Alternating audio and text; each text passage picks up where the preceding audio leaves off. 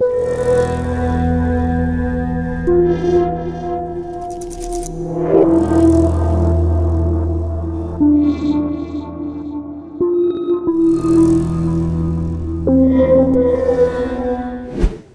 prijatelji, evo nas ponovo u čudnim pričama i večeras ćemo obraditi jedan slučaj koji se desio u februaru 2019. godine na Novom Beogradu.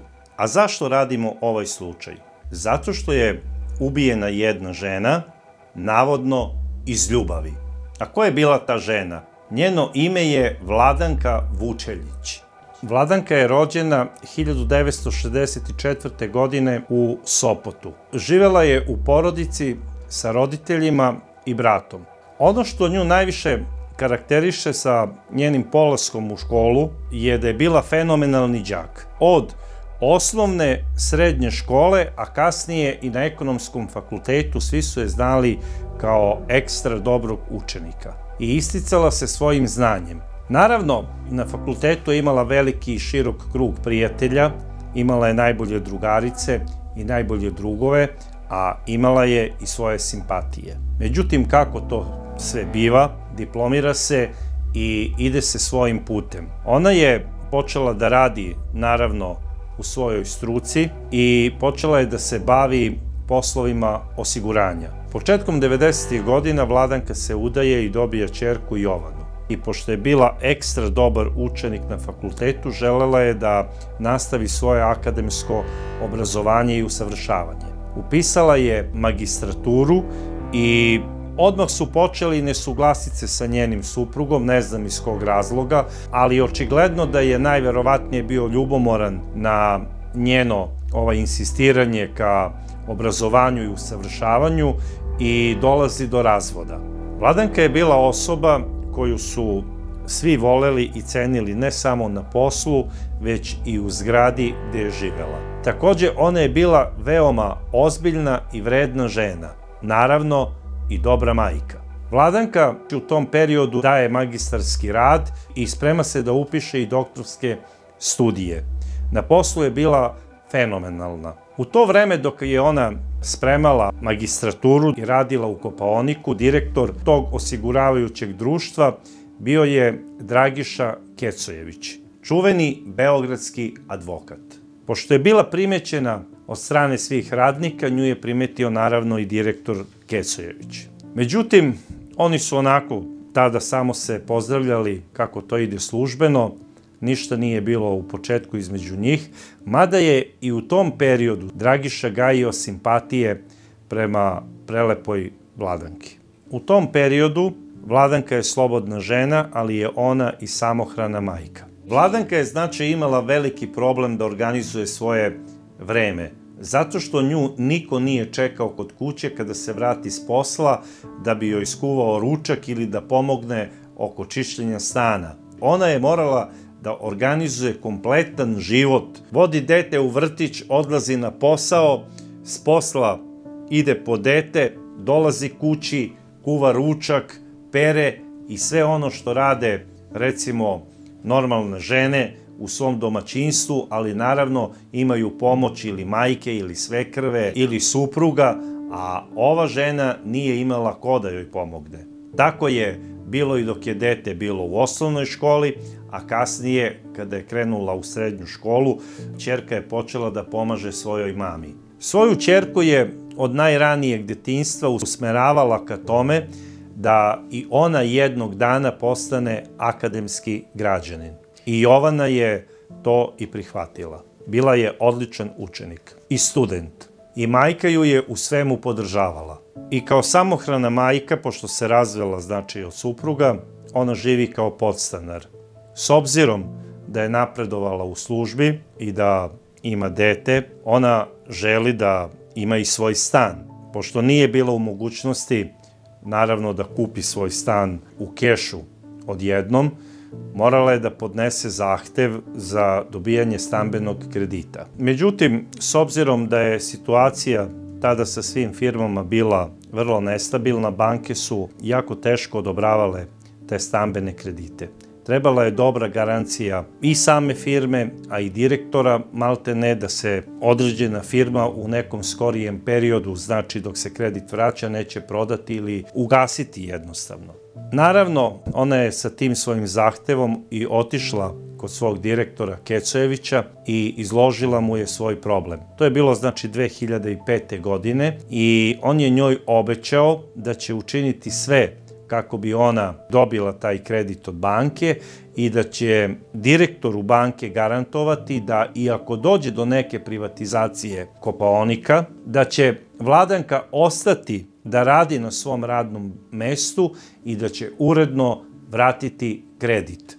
Naravno, kao direktor osiguravajućeg društva, on je bio i u vezi, a i u mogućnosti da upozna sve bitne direktore banaka u Beogradu, a i oni njega. I on je to svoje obećanje i ispunio.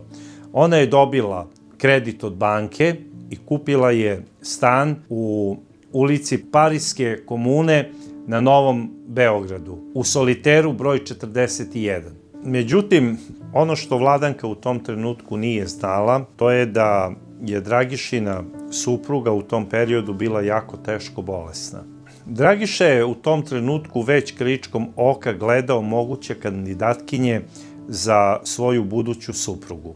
I naravno, Vladanka je bila favorit. Kada je Dragiša pomogao Vladanki, on se upoznao znači i sa njenom kompletnom finansijskom i porodičnom situacijom. I odmah je osetio da je tu teritorija slobodna i počeo je da se polako, ali sigurno i udvara. Pravio je onako teren da ostavi što bolji utisak moćnog i sigurnog čoveka, koji garantuje ne samo ljubav i eventualni provod, već sigurnost u budućem životu. Naravno, Dragiša je bio vrlo namazan i prepreden čovek. On je dvostruka ličnost u svakom pogledu.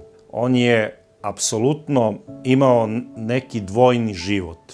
Imao je dva posla, imao je puno prijatelja, imao je neke paralelne kombinacije koje je radio. Nije se isticao nekim švaleracijama, ali je, Boga mi, znao da dobro manipuliše ljudima. Znao je kada treba da napravi trenutak, da ispriča neku stvar i da bude, znači, onako kako on to želi. Dragiša je, pored posla koji je radio u akcionarskom društvu Kopaonik, radio i kao advokat. A svi znamo kakvi su advokati. Pre svega, jako duhoviti, jako šarmantni, jako načitani i znaju da flertuju čak i sa sudijama, a kamoli sa nekom damom. Oni su jednostavno ljudi koji kada bace oko na nekog, oni mora da ga osvoje svojim rečnikom i svojim šarmom, jer u tome je uspeh njihove profesije. I ono što rade na sudu kada imaju neki komplikovani slučaj, oni to primenjuju u svakoj situaciji. Od bioskopa, stadiona, pa i do udvaranja. Ako vam se nekad udvarao advokat, onda znate o čemu pričam. Ja sam imao jednu prijateljicu koja je advokat i, Boga mi, na prvu me je smotala. Ali prema rezultatima nekih statističkih ispitivanja koja su sprovedena u nekim psihološkim studijama, advokati se nalaze na 3. mestu po broju psihopata u odnosu na druga zanimanja. Jer generalno više ima psihopata među advokatima nego među kriminalcima. Advokatska kancelarija koju je on prijavio vodila se na njegovoj adresi na Bežanijskoj kosi na Novom Beogradu. Inače, Dragiša je imao više nekretnina u gradu, imao je i stan na Banovom brdu. Znači, Dragiša pretenduje na to da ima 2 automobila, 2 stana, 2 posla i hoće da ima i 2 žene. Jednostavno živi kao dvoglavi Arapin. Ja pretpostavljam da kada je počeo to udvaranje sa Vladankom, da je on malte ne rekao da je on faktički udovac, mada on to nije bio, ali je hteo da loše zdravstveno stanje svoje supruge prikaže još kritičnijim, da bi maltene kod Vladanke izazvao sažaljenje i na neki način da joj stavi do znanja da će uskoro biti udovac. I kad je pričao o svojoj supruzi koja je u tom trenutku bila teško bolesna, Dragiša je često znao da zaplače. Suze su mu išle onako u izobilju, on bi joj složio onako neku facu koja je baš onako paćenička i koja je izazivala sažaljenje kod onih koji ga posmatraju.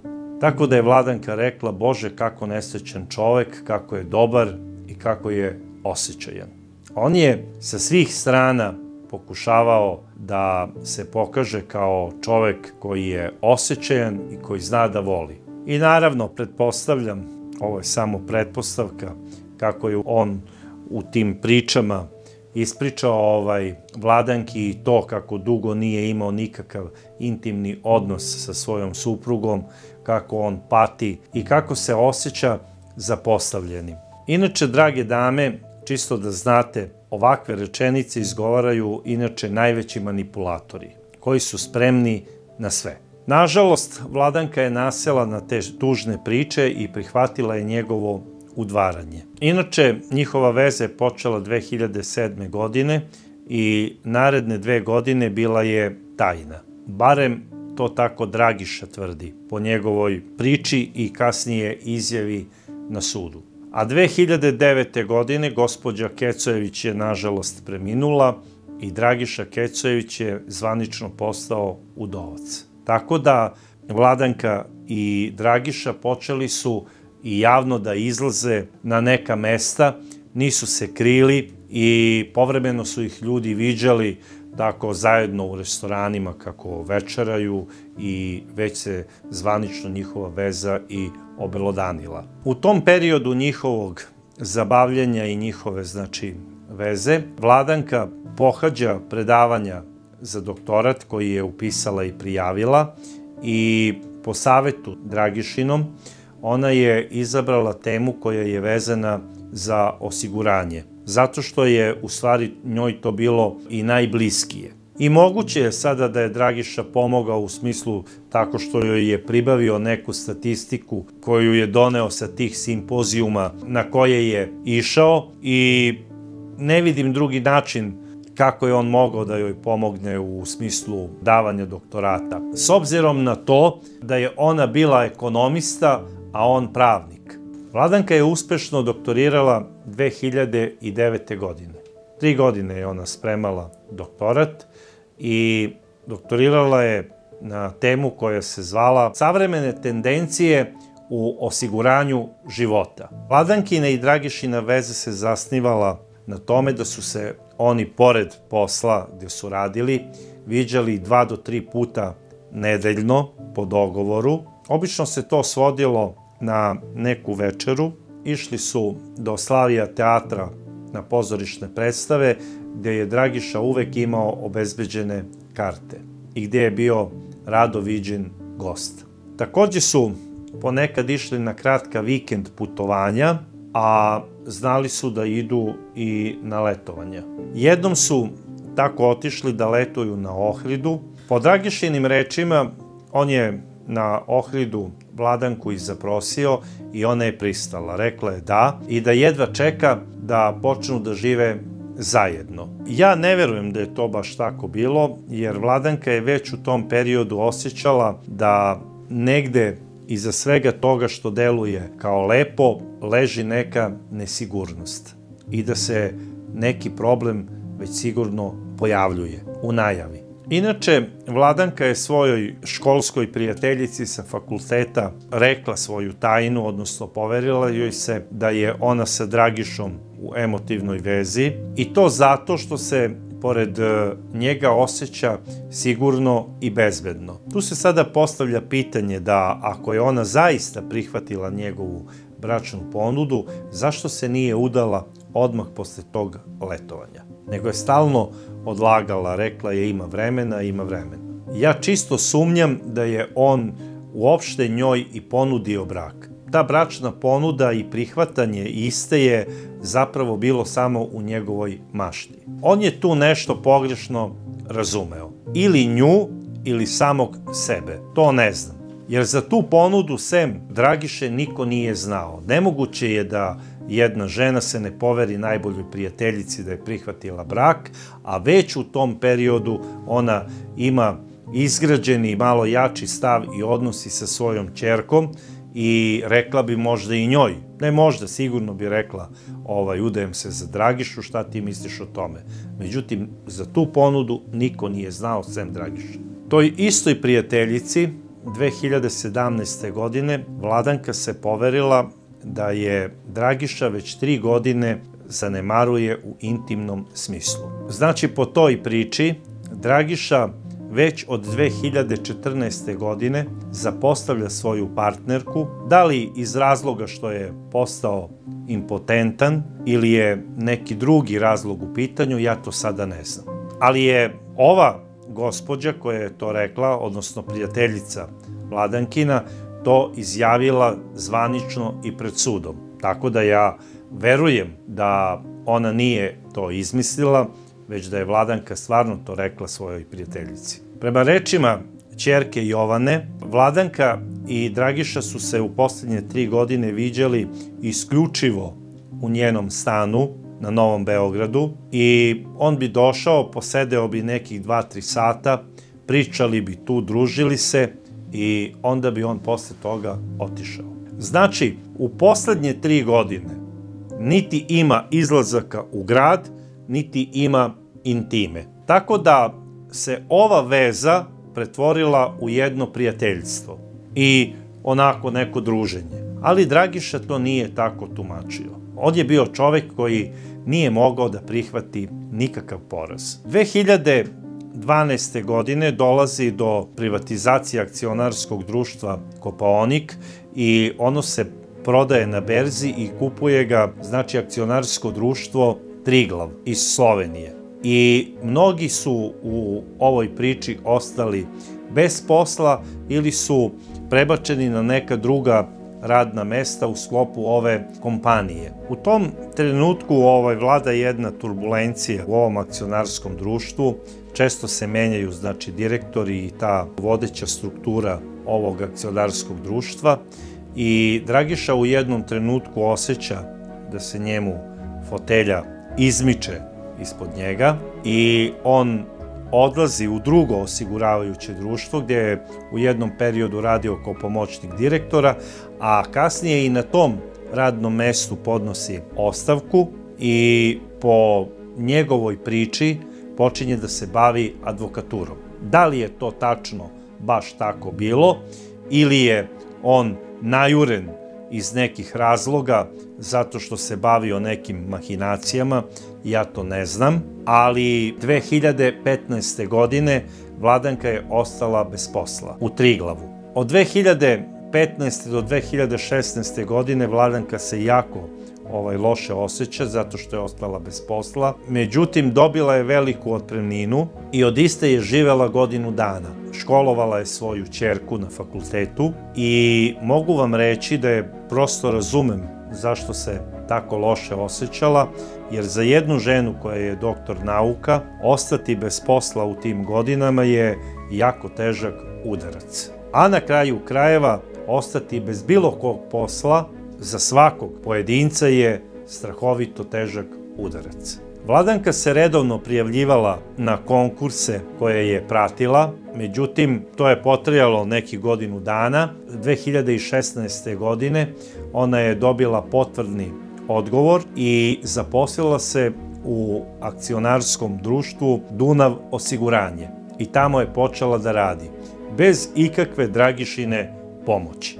I upravo kada se pogleda timeline njihove veze, upravo u tom periodu ona i počinje da se raspada i da gubi smisao uopšte. Dragiša je već bio čovek u godinama, iako je on uvek govorio za sebe kako je advokat.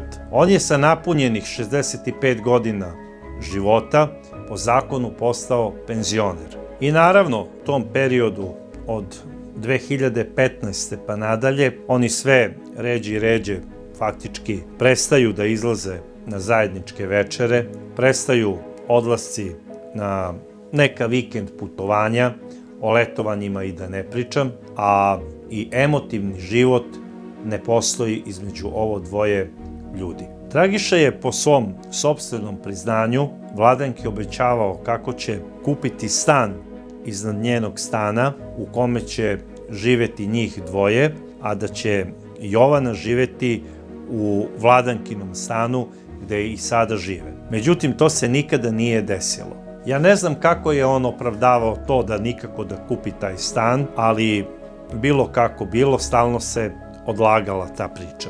Da bi on jednog dana kupio vikendicu u Slan kamenu. Slan kamen je inače poznat kao vikend naselje gde se obično okupljaju muška društva radi pecanja, pijanki i raznoraznih terevenki. I Dragiša je naravno često i odlazio tamo za vikend sa nekim svojim prijateljima da bi pecali i družili se, kao i svi penzioneri. I jednog dana on dolazi kod Vladanke i kaže kupio sam nam vikendicu u Slan kamenu gde ćemo ići za vikende da bismo tamo pecali i družili se. Kasnije je on na suđenju izjavio kako ga je Vladanka naterala i tražila od njega da on kupi tu vikendicu u Slan kamenu, što ja uopšte ne verujem. Jer za jednu ženu koja je iz Beograda i u radnom odnosu, Slan kamen je zadnje mesto koje bi bilo predmet njenog interesovanja i u kome bi provodila vikende. Meni se čini da je Dragiša upravo u tom periodu ostao bez novca. Da li je on taj novac izgubio nekim lošim poslovanjima, tipa neke kombinacije i tome slično, ili je možda pukao na berzi, ja to sada ne znam, ali mislim da je kupovina ove vikendice njemu bila dobrodošla da pokuša da Vladanki zamaže oči. A od stana nije bilo ništa. Ja nisam sada tačno siguran koliko je on novca dao za kupovinu te vikendice, ali sam ubeđen da je koštala 1/5 od vrednosti eventualnog kupljenog stana na Novom Beogradu.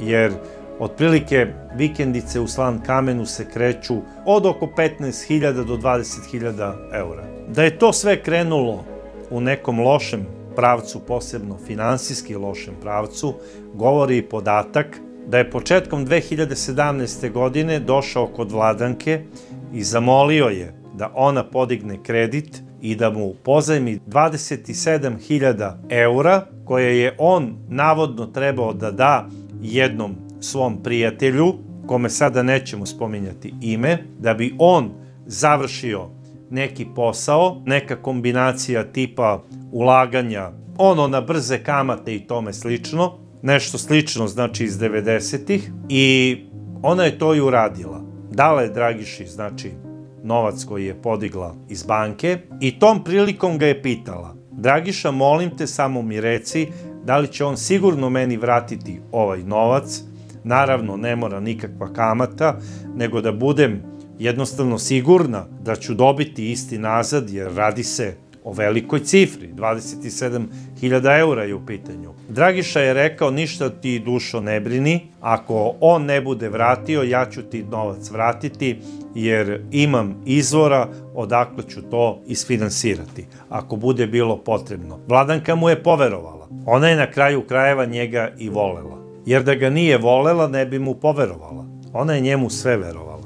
I dolazi leto 2017. godine. Vladanka je pitala Dragišu: imaš li ti nešto u planu gde ćemo ići ovog leta na letovanje, ili si možda planirao da i ovo leto provedemo u Slan kamenu? Dragiša je odgovorio: dušo moja, nemoj brinuti ništa, ići ćemo negde na more gde ti budeš rekla, odaberi bilo koji hotel, uzmi rezervaciju, a to ću sve ja da regulišem i platim. Idemo gde budeš htela, bilo koja zemlja da je u pitanju. I otišli su u jednu inostranu zemlju i na tom letovanju Vladanka je primetila da sa njim nešto nije u redu. Naime, ranije je Dragiša bio veoma galantan kada su bila u pitanju letovanja i izlasci u noćni provod. Večera je bila onako uvek gala, on se rasipao novcem, nije gledao koliko šta košta, A na ovom letovanju bukvalno nije vadio novčanik iz džepa. Sve je finansirala i plaćala Vladanka.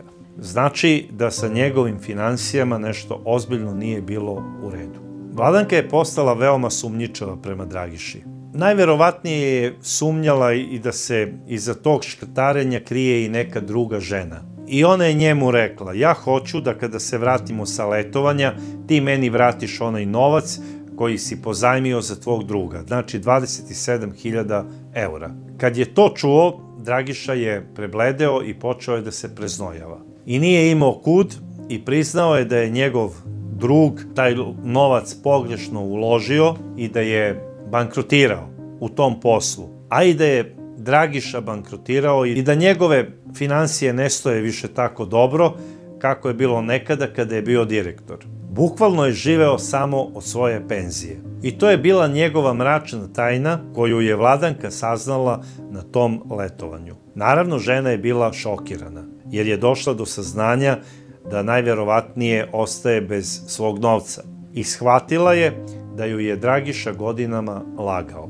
I da nema ništa ni od stana, ni od zajedničkog života i da je cela priča faktički izmišljena. Dragiša je počeo da plače, da histeriše i da drami, što je nju dodatno iznenadilo i šokiralo i to letovanje se pretvorilo u jednu agoniju. Kada su završili letovanje i kada su se vratili, znači kada su prešli granicu, Vladanka je od Dragiše tražila neku garanciju i on je kao garanciju dao svoj pasoš.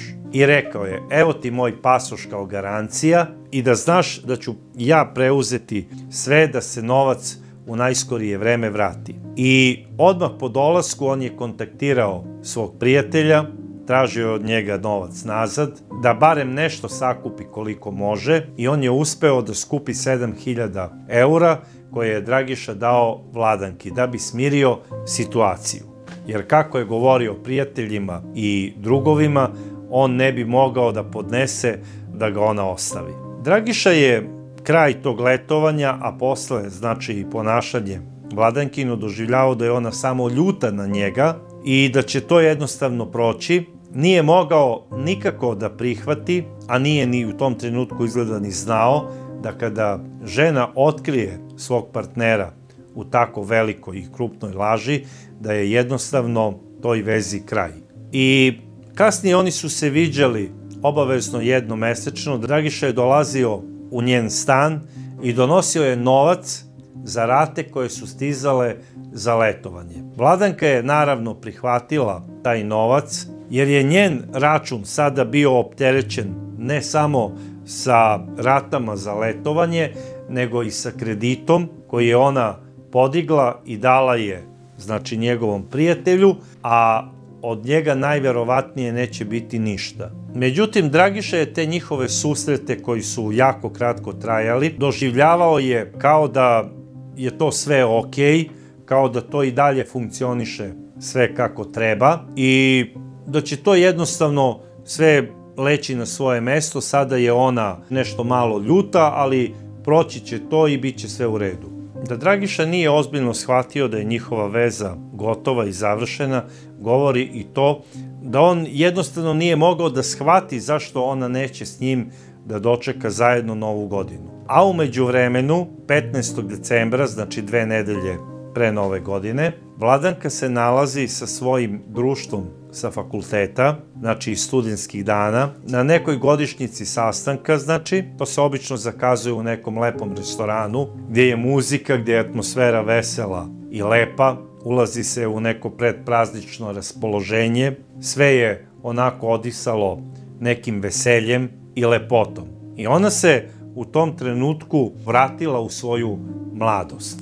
Osjećala se kao da ima 20 i kusur godina, upravo kao u onom trenutku kada je sa tim ljudima bila na fakultetu. I na toj proslavi je bio i jedan gospodin koji je u stvari bio njena simpatija iz studentskih dana.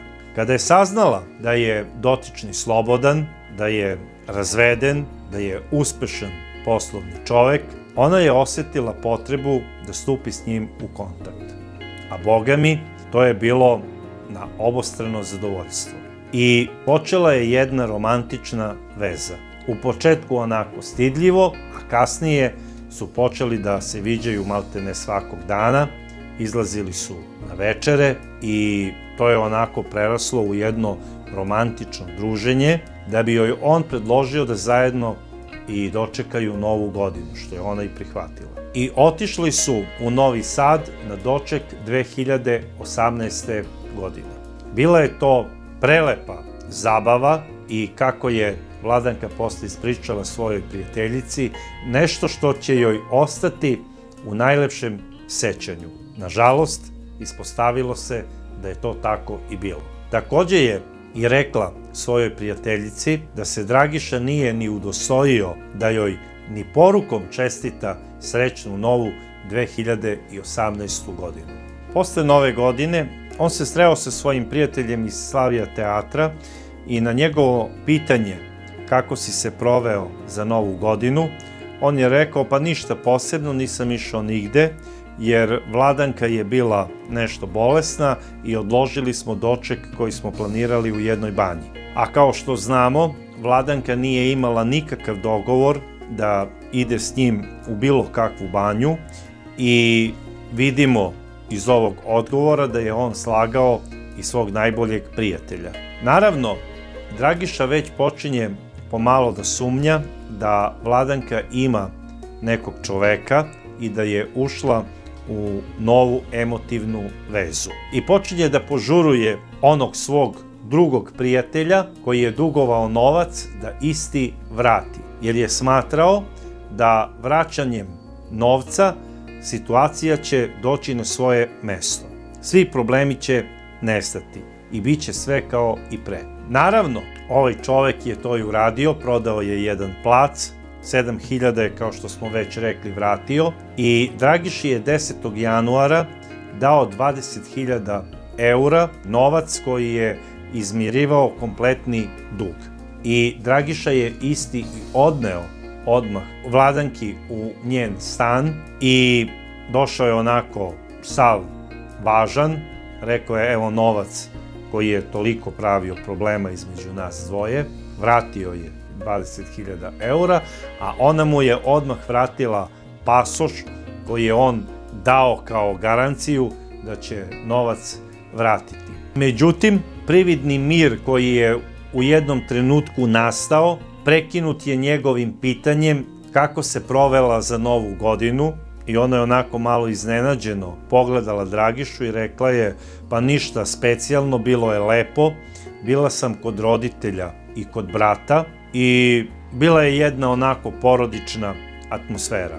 I rekla mu je, ne znam zašto te to uopšte i interesuje kada mi ti Novu godinu nisi ni čestitao. On je rekao, nisam ti čestitao Novu godinu zato što sam čekao da ti to prva uradiš. I kada je on to rekao, onako, čekao sam da ti to prva uradiš, ona je rekla, dobro, nije ni važno, vratio si mi novac, ja sam tebi vratila pasoš i sada smo onako kvit. On je onako bio malo iznenađen i pitao ju je da zajedno dočekaju srpsku Novu godinu. Vladanka mu je odgovorila, Dragiša, pa mi nismo već 6 meseci u nikakvoj vezi. Da li je to tebi jasno? Znači, nema ničega više između nas. Ti si mene lagao i zavlačio si me godinama. Ja tebi više ne verujem. Dragiša je bio u šoku. Otišao je onako sav slomljen i od tada je maltene bio siguran da Vladanka ima novu emotivnu vezu. I posle ovog, znači, razgovora, Dragiša je nekoliko dana bio povučen u sebe i na poziv svog druga iz Slavija teatra oni se nalaze, znači, u jednom kafeu na piću i čovjek kada je video Dragišu nije prosto mogao da veruje kako on izgleda. Dragiša je prestao da se brije, totalno je zapustio sebe, naglo je smršao i sav je bio konfuzan i slomljen. I prijatelj ga je pitao šta se to s tobom desilo, čoveče? Na šta mu je on odgovorio, sa mnom je završeno, Vladanka me je ostavila, ima nekog drugog i ja ne mogu bez nje da živim. I ne želim više da živim. Po izjavi ovog čoveka, Dragiša je upravo tako i izgledao kao neko ko planira da umre ili da izvrši samoubistvo. Dragiša je tada zamolio svog prijatelja da nazove svoju suprugu, koja je poznavala Vladanku, i da traži od nje da zove Vladanku kako bi je ubedila da se pomiri sa Dragišom. Zamislite kakva nebuloza. A onda je telefonom pozvao i Jovanu, Vladankinu ćerku, i tražio je da se vidi sa njom. I našao se sa Jovanom u jednom kafiću ispred zgrade i tom prilikom ju je molio da utiče na majku, da se pomire i da bude sve isto kao i pre. Takođe je napomenuo da je on u njenu majku mnogo uložio i da on ne shvata zašto je ona njega ostavila. Jovana je rekla da ona ne želi baš previše da se meša u odnos između njih dvoje, ali da će porazgovarati sa majkom, da vidi o čemu se radi.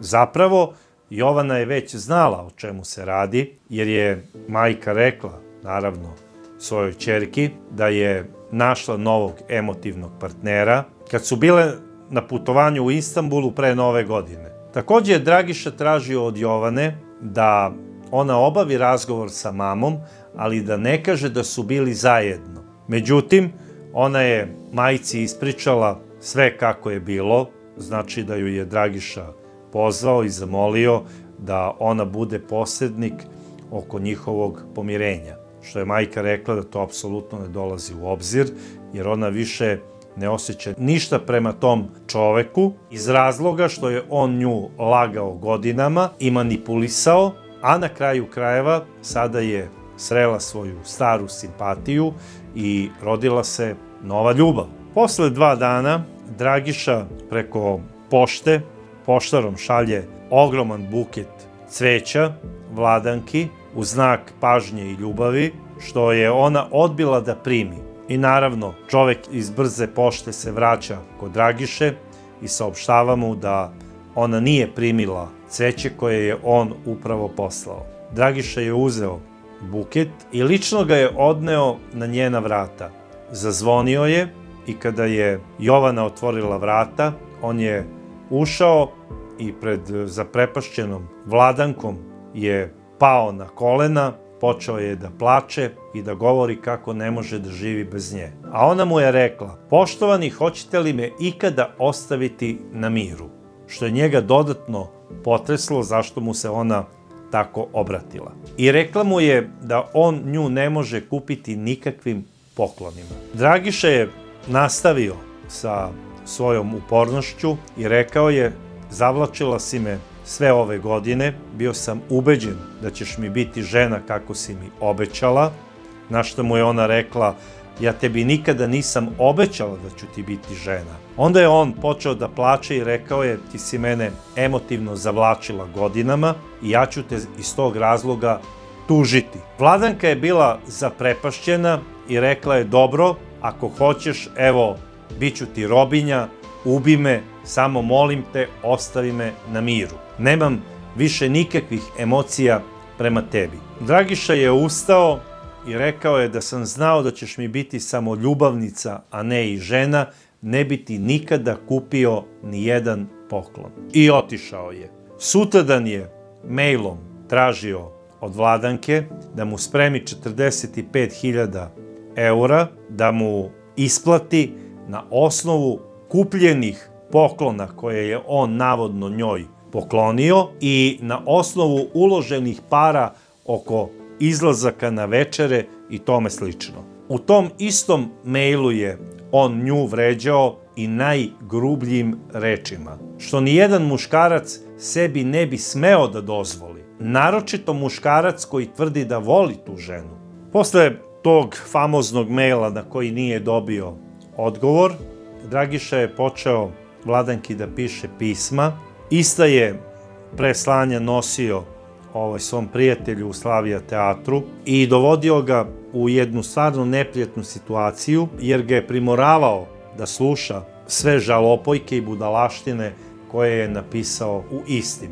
I taj njegov prijatelj je rekao da mu je u jednom trenutku delovalo da je Dragiša od celog sveta napravio jedan balon u kome ništa nije više postojalo osim njegove obsesije prema Vladanki. I Vladanka je bila u šoku. Naravno, da budem iskren, i ja bih bio u šoku, da kada bi mi bivša prijateljica ispostavila račun koliko treba da joj vratim na osnovu nekog poklona ili možda plaćene večere negde, ne znam ni ja gde. To je znači dno dna jednog čoveka. Jer kad vi nekome nešto poklanjate, da li je to za rođendan, da li je to iz emocija, zbog neke lepe večere ili zbog nekog lepog trenutka, vi to treba da date od srca. I tu nema više vraćanja. Ne igramo se mi uzimala davala, jer to rade tako deca. To ne da je smešno, to je žalosno, to je tužno. To je po meni možda i prva pojava njegove senilnosti. Mada to nisu tako ozbiljne godine, 69 godina, ali on počinje da se ponaša kao dete. Obično ljudi u 90. godinama dobijaju nekada te detinjaste fazone. U smislu, ljutim se, uvredio si me, vrati mi i tako dalje. Ali jako retko i nije fair. Ako je on ranije glumio tu nekog direktora sa punim buđelarom i tako je želeo nekog da fascinira, sada pada na tako niske grane i ispostavlja račune. Jer poklon nema cenu u novcu i ne može da bude tražim toliko i toliko. Glupost. Ja ne verujem da je ovaj čovjek potrošio toliko para na ovu ženu, na poklone i tome slično. To što je on trošio po kafanama, to nije bila obaveza, nikoga nije prisiljavao na to, a na kraju krajeva to je bilo njegovo zadovoljstvo. I to je on plaćao na neki svoj način, da li muziku, da li hranu ili tome slično.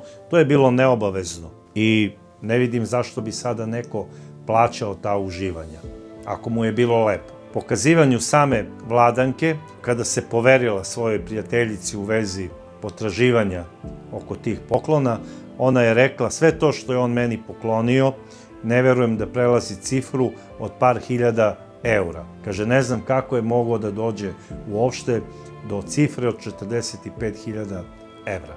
Posle maila koji je on poslao, Vladanka je rekla svojim prijateljicama, a i ćerki, da se više ne osjeća sigurnom. Takođe se i požalila jednoj prijateljici svojoj koja je advokat i koja ju je savjetovala da ako se to ponovi još jednom ili ako primeti Dragišu da je prati ili uhodi, isto odmah prijavi policiji.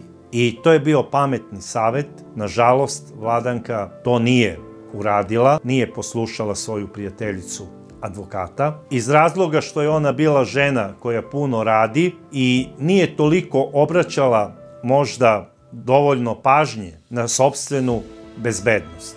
A Dragiša je počeo da se ponaša kao klasičan primer odbačenog obsesivnog ljubavnika. Da dolazi na vrata, da cvili, da moli, da zove članove njene porodice, da ih opterećuje svojim problemima, da ide kod svojih najboljih prijatelja i da priča o sebi i o svojim problemima kao da su najbitniji na ovom svetu, da govori kako će izvršiti samoubistvo, a najvažnije, počeo je da prati Vladanku. Ona je više puta videla njegov plavi Citroen C4, kako se nalazi u blizini gde je ona, recimo, da li je to u pitanju neki restoran kada je sa prijateljicama, da li je to njeno radno mesto ili zgrada u kojoj živi. Međutim, smatrala je da će to Dragišu proći i tu je napravila svoju životnu grešku.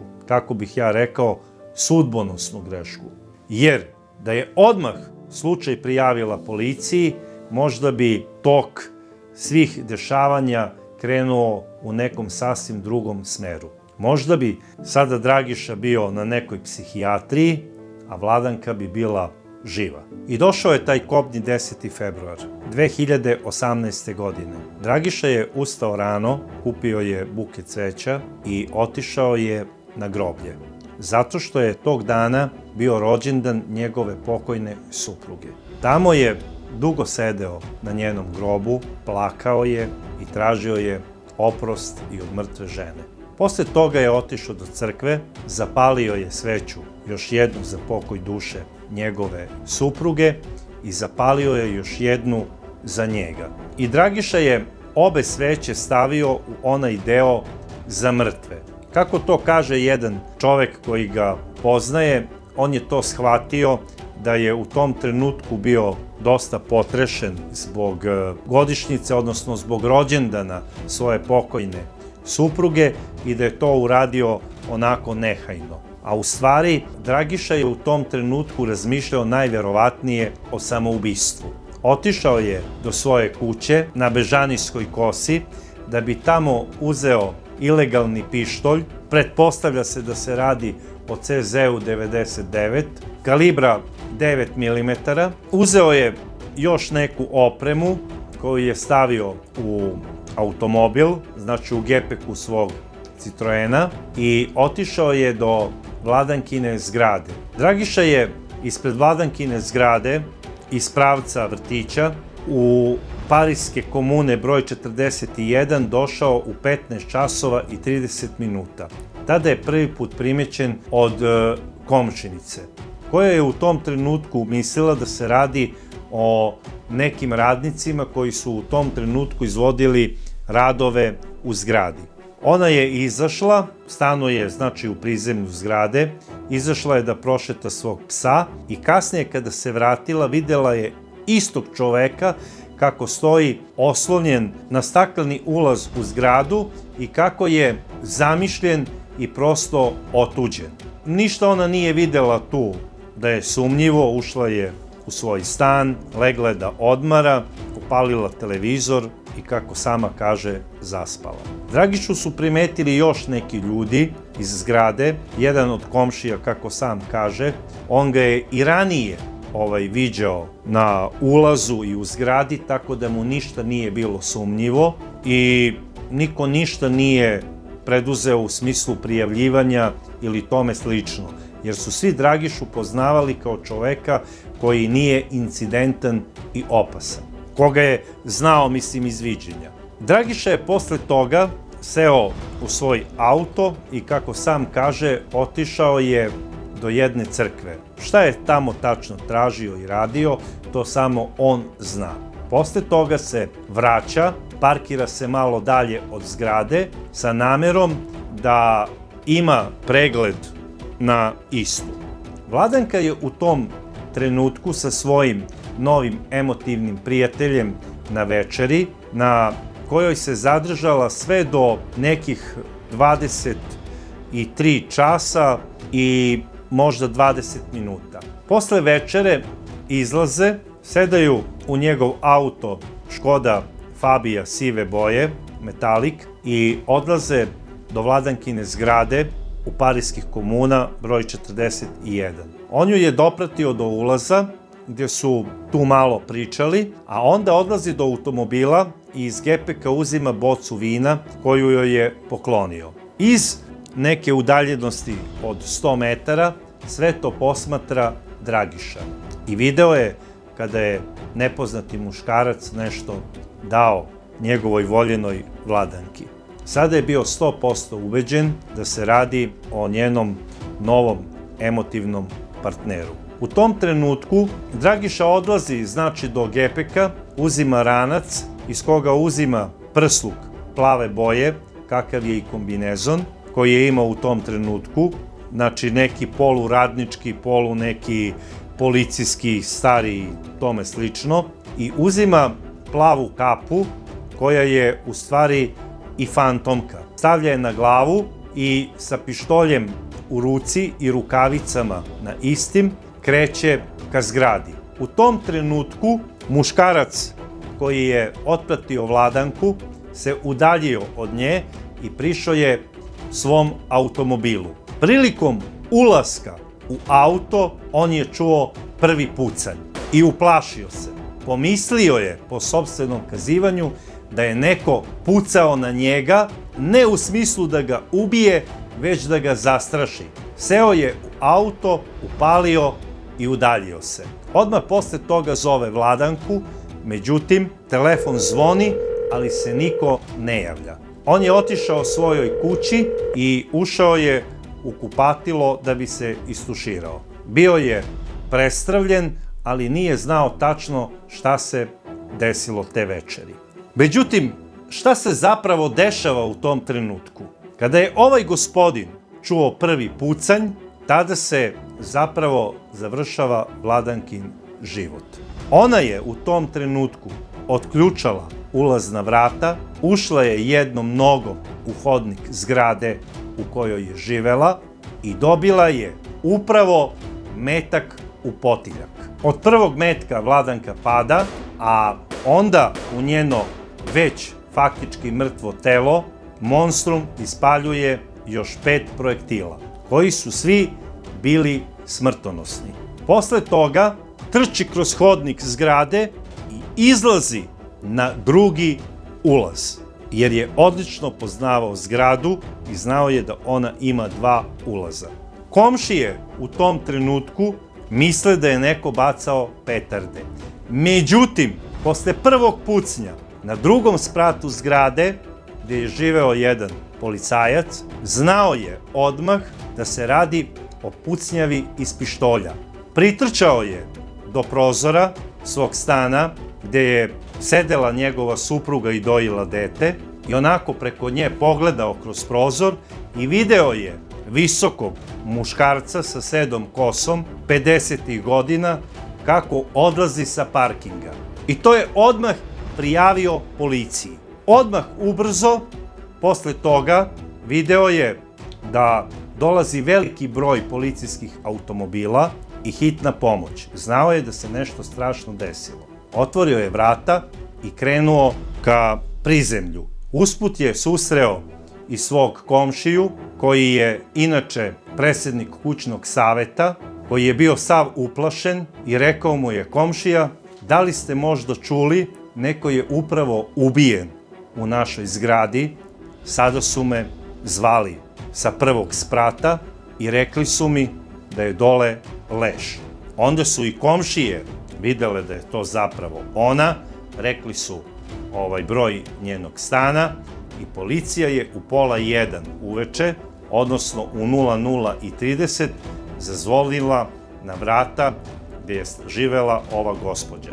I otvorila je njena ćerka Jovana. Kada je saznala da je njena majka ubijena, Jovana je bila van sebe od tuge i bola. Ona nije izgubila samo majku. Ona je izgubila i svog prijatelja, i svog oca, i svog brata, i svoju sestru. Jer ona nije imala nikog osim majke. I u tom trenutku prvi put u životu se osjećala ne samo tako tužna, već i tako usamljena. Naravno, Jovana je već imala svoga dečka i svoju vezu. Odmah je pozvala, znači, svog momka, koji je došao da bi je tešio i da bi joj pružio podršku, što je normalno. I policija je odmah sutra dan pozvala Jovanu, pokazala je snimak sigurnosnih kamera iz zgrade. Ona je rekla: znate šta, ja nisam sigurna, ali mislim da se radi o Dragisi Kecojeviću, a to je dugogodišnji prijatelj moje majke. I prekinuli su emotivnu vezu pre nekoliko meseci. Prilikom hapšenja i odlaska kod Dragise, policija je pretresom pronašla još 60 metaka, 3 kutije po 20 metaka, kalibra 30.06, 7,2 mm za karabin, koji se koristi, znači, u lovu, i posedovanje ove municije bez dozvole je takođe krivično delo. Najverovatnije da ovu veću količinu municije koju je posedovao kod sebe ili je nabavio da da nekom svom prijatelju u Slan Kamenu, ili je možda i sam Dragisa posedovao lovački karabin 30.06 za krivolov.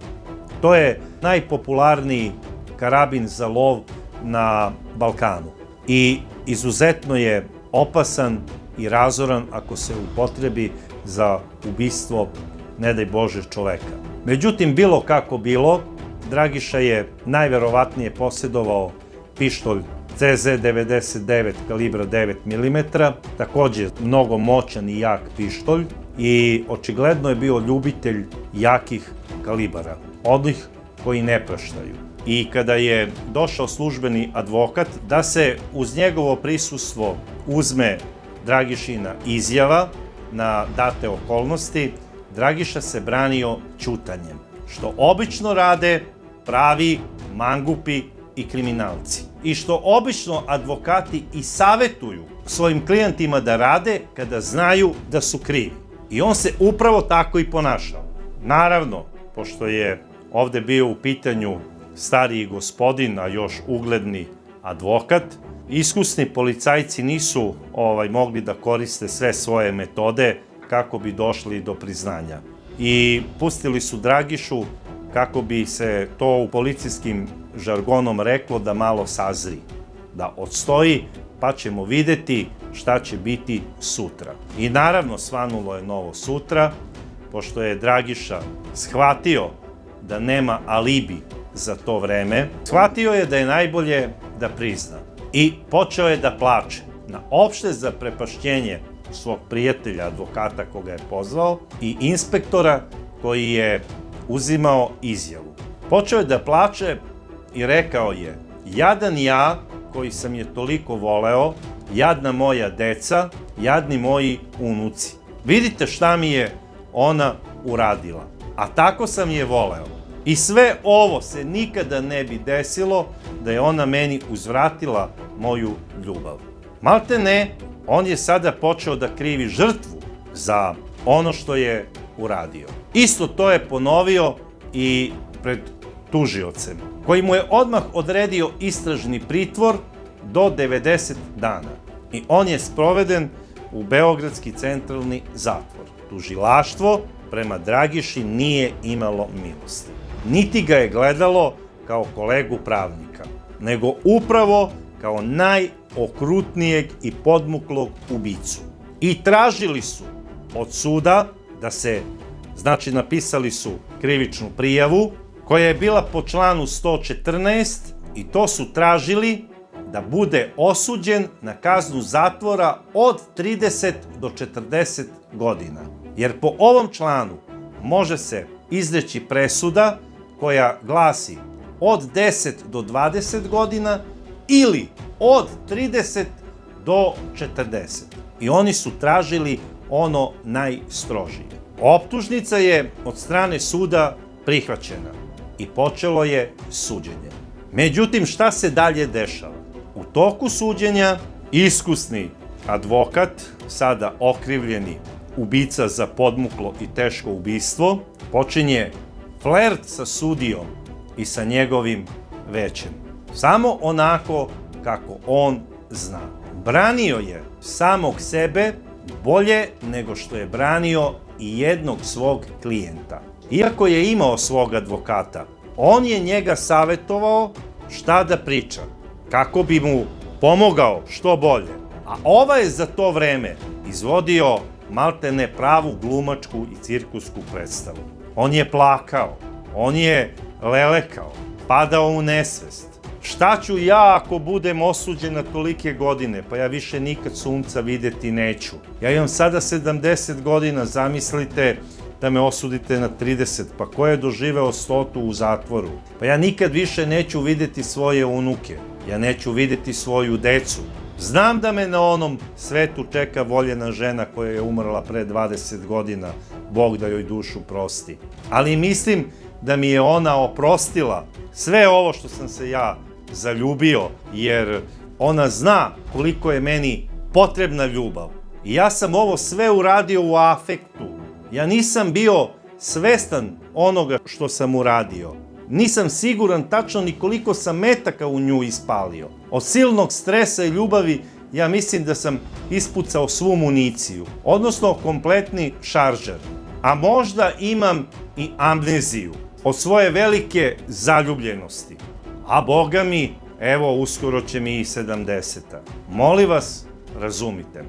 I da li je stvarno smešao sudijino srce ili je iskusni sudija poznavao ovog čuvenog advokata lično, možda su oni nekada zajedno i onako neobavezno popili neko pićence, možda su nekada nešto završili jedan drugome, ja to ne znam, ali bilo kako bilo, sud je odbacio član koje je stavilo i tražilo tužilaštvo i počelo je Dragišu da sudi, odnosno izreklo mu je presudu po članu 113. Uzelo je u obzir njegove godine, uzelo je u obzir da je on ugledan čovek, takođe je uzeto u obzir i to što nije imao ni prekršajnu prijavu, a kamoli krivičnu za neku odgovornost, jer dosta advokata ima neplaćene kazne za parkiranje i tome slično, ali kod Dragiše ništa od toga. Bio je 100% čist, kao devica nevina. I na opšte zaprepašćenje svih prisutnih, od tužilaštva, od advokata oštećene strane, a posebno od strane, znači, ćerke Jovane, koja je toliko bila potrešena svim ovim što se dešava, doneta je sledeća presuda. Dragiša je za krivično delo ubistva osuđen na 9 godina. Od traženih najmanje 30 dobio je 9 godina. Za posjedovanje ilegalnog oružja, koje nikad nije pronađeno, dobio je 2 godine. I prilikom izricanja presude, uz sve olakšavajuće okolnosti, najšokantnija stavka je bila ta kada je sudija rekao da mu se uzima u obzir najviše to što je okrivljeni u vreme izvršenja krivičnog dela bio zaljubljen. I izrečena mu je jedinstvena kazna od 10 godina. Svi su bili u šoku, ali to nije kraj, nego sudija je onako oštrim tonom rekao: Dragiša, do pravosnažnosti presude pustit ćemo te da se braniš sa slobode, odnosno da istu čekaš na slobodi, i pamet u glavu, nemoj slučajno da se više zaljubljuješ i da, ne daj Bože, ponoviš slično krivično delo. I pustio je advokata Dragišu, koji je osuđen na 10 godina za ubistvo, a zna se da po zakonu Republike Srbije svako ko je osuđen na neku veću kaznu od 5 godina, posle izricanja iste, biva sproveden na izdržavanje kazne, odnosno u centralni zatvor, to jest istražni zatvor, do pravosnažnosti iste, a kasnije se upućuje na izdržavanje, bez slobode, dok se kazna ne odleži. Ovo je bio jedinstveni primer presude koja je šokirala sve. I u vreme kada se nasilje nad ženama vrši kao malte ne nešto što je sasvim normalno, ovakva presuda je stimulativna za eventualne nove počinioce istog ovog krivičnog dela. Ubistvo iz ljubavi, to malte ne postoji. Kada neko nekog voli, on ga mazi, pazi, on leti oko njega kao leptirić, kupuje mu cveće, bombonjere, biva manji od mahovog zrna, dok ne dobije sledeći poljubac, koji toliko mašta i za kojim čezne. I to nema cenu. A zaljubljenost traje samo mesec do mesec i po dana, od trenutka upoznavanja. A pošto su njih dvoje 10 godina bili zajedno, o kakvoj zaljubljenosti je ovde reč? Drugo, radi se o čoveku koji ima 69 godina. Radi se o čoveku koji je pravnik, koji je došao sa umišljajem da ubije ovu ženu malte ne na kućnom pragu, maskiran kao pravi bandit. Ima onaj gangsterski kombinezon i prsluk koji nose pripadnici raznoraznih specijalnih jedinica i ima fantomku. Kakva je to neuračunljivost ako vi stavite fantomku? Znači, vi hoćete da ne budete uhvaćeni. Tu nema govora o neuračunljivosti.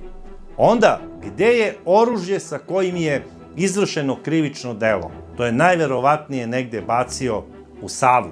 I to je sada na dnu reke. Znači, ako je bio toliko priseban da se oslobodi tog oružja, onda nema tu nigde priče o ljubavi i o neuračunljivosti. Jer postoji ubistvo iz ljubomore, ali u 95% slučajeva počinilac izvrši samoubistvo. Ili ga bar pokuša, a ovde toga nema. On kaže da je on pištolj nabavio kako bi je primorao da se ona njemu vrati, jer je bio spreman da pred njom izvrši samoubistvo. Nađite mi jednog samoubicu koji je pokušao da izvrši samoubistvo tako što je pre toga stavio na svoju glavu fantomku. Ja to nisam vidio. Ne znam šta da vam kažem u vezi ovoga, osim da posle kompletne ove priče ne umem da vam objasnim koliko mi je žao ove žene. Nijedna žena nije vlasništvo nijednog muškarca, kao što nijedan muškarac nije vlasništvo nijedne žene. I kao što sam već jednom u emisiji rekao, imate pravo da volite koga vi hoćete, ali nemate prava od nikog da tražite da budete voljeni, pogotovo ako to ne zaslužujete. A svojim ponašanjem Dragiša apsolutno nije zaslužio ljubav ove žene. Ne samo ove, nego bilo koje. Pa i one na čiji je grob otišao da traži oprost za svoje grehe. Zato što je i nju izdao u trenutku kada joj je bilo najteže. Dragiša, stidi se. I ja nemam više ovde šta da dodam, dragi prijatelji, osim definiciju ove emisije. A to je stop nasilju nad ženama.